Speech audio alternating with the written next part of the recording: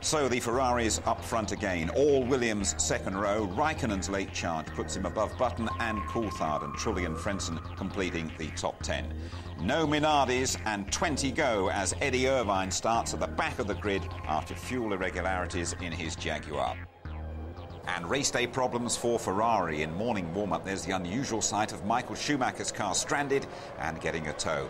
And after his excellent qualifying, the unlucky Rubens Barrichello fails to get the engine in gear. 19 go then, watched by Martin Brundle and James Allen.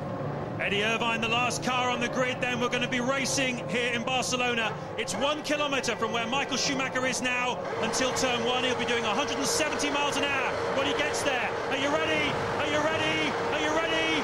Go! Great start by Schumacher. And where's Jenson Button? He's attacking Montoya from the rear. Ralf Schumacher's away well. Look at Button. He's ahead of both of the McLarens. Yes, and Button, of course, starting sick. Ralf Schumacher having a look at the back of Michael as he went into turn 1, but Michael with a clear lead then.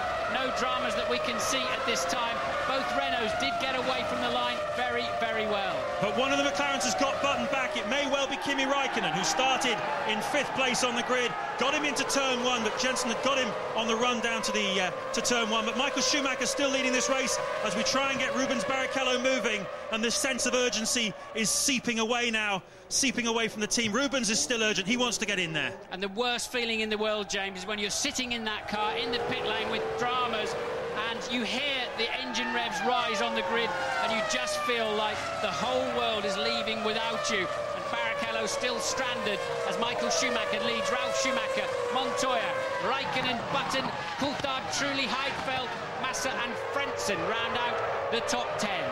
Both Saubers, Heidfeld and Massa, that's very impressive. Raikkonen out-qualifying Coulthard, last year's winner. Button starts 13th, his worst of the season. In front of McNish, that's his best. A horrible session for Jordan. Irvine's Jaguar ahead of the Minardis. It's the best of the Austrian Grand Prix then, with Mark Blundell and James Allen.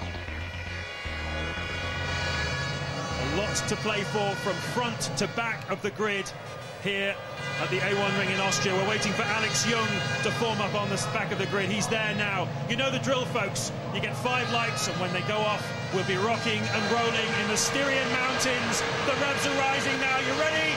You ready? You ready? Go! A terrific start by Ralf Schumacher, but Rubens is away well too. Look at that. Amazing. Michael Schumacher's alongside Ralf. He's squeezing him out. Rubens takes a wide line into turn 1. Michael Schumacher is ahead of his brother, and one of the Saubers is up well as well. And we've got another Sauber onto the grass, but Michael Schumacher away like a rocket ship. Unbelievable start, great stuff. Everybody's through that first corner, nice and clean, but there could be some issues here coming into turn 2. A lot of the guys at the back of the grid especially are running on light tanks of fuel.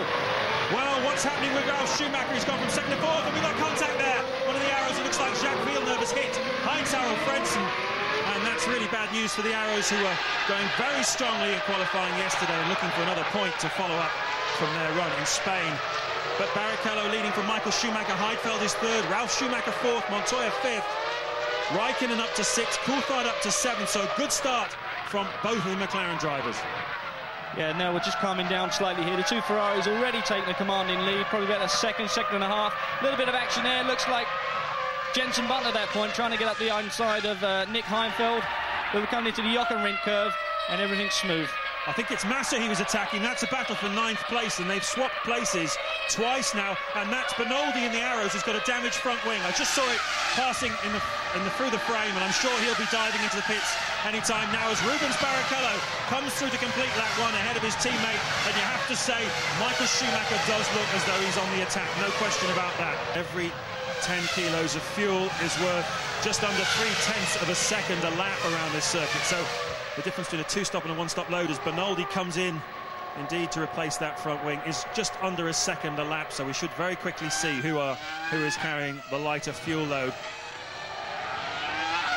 Very clean start. Michael Schumacher exceptional off the line. The guy's a little bit concerned in the middle of the grid there. Inside comes Villeneuve up behind as well, coming into the first turn, creates a little bit of a braking issue for most of the guys, but they all get through clean, amazingly so.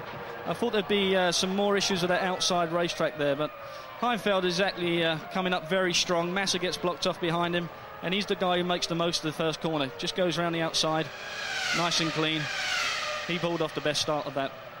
On board with Juan Montoya in 4th place on the grid, and you can see what happened at the start. It was a decent start by Barrichello, but just look how well Michael got away on the outside on the left there. And this is Nick Heidfeld coming in on our left as we approach the top, and Montoya lost 2 places, make that 3 places into turn 1. You can see Raikkonen running wide, so Montoya was able to recover.